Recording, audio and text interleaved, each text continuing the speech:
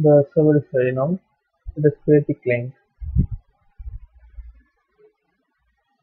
Create a new project and name it as client.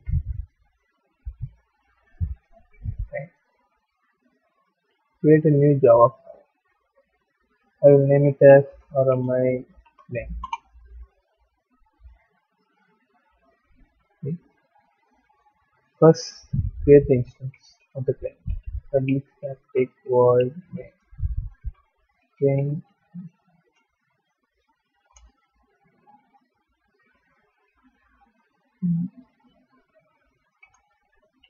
client for RMI to create the instance RMI client equal to new RMI client dot connect server. Create a method on the connect server. Now let us connect the server to the client. Section dot out dot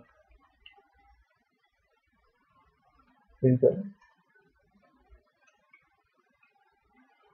First, create a registry. Why we need a registry? We have to get the server's registry. Part2 locate registry dot get registry.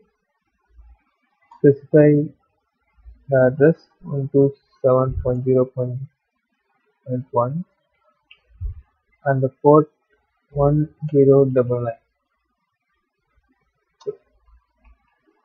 16 ports. Now call the interface RMI to find the server, to locate the server.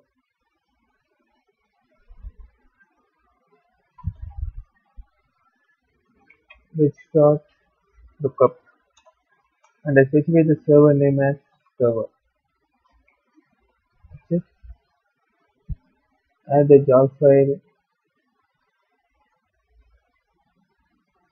to the project.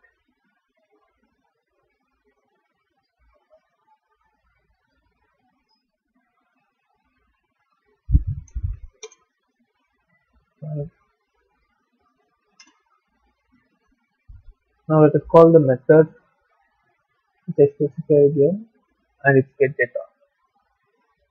So if you touch some text, RMI dot get data. I specify here some name. Just print it.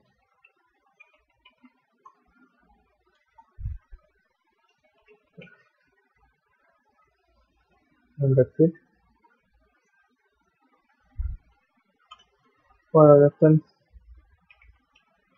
to see whether it's connected to server or not.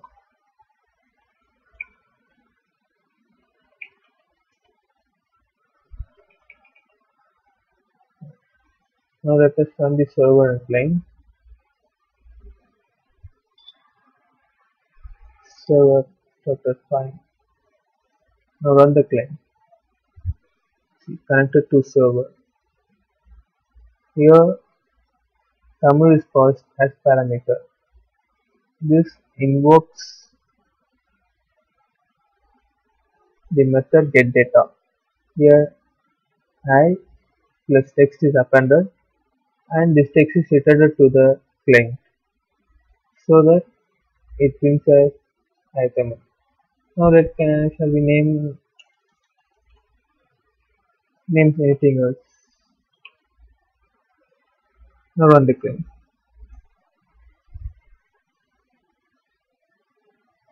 See. And this is what the RMI works. In my next video, I will show you how to connect RMI using with the help of JFrame. Wait until then, just like and subscribe. Thank you.